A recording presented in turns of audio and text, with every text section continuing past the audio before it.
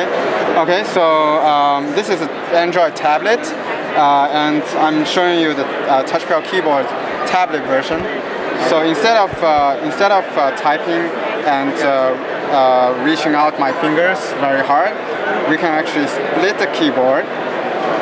So this is the special design keyboard layout for tablets. So you can see that from both sides, right, of your keyboard. So it's very easy to type. And also you can slide back, use your gestures, and then you can make it smaller or move it anywhere, to the left or to the right.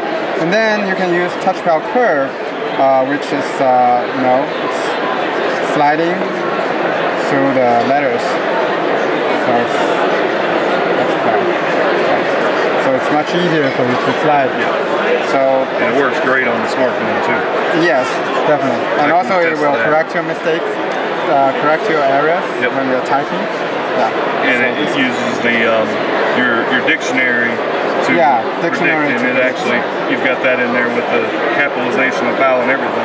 Yes, exactly. And also you can slide up for the letters, or slide down for the symbols.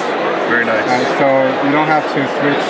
So you don't have to go right here. Yes, exactly. Very nice, very nice. Yeah. And this is, it's out now, or it's going to be out in a couple weeks? We are actually, we just released it a couple of weeks ago. It's in Android market already? Yeah, it's on Android market. Is it free right now?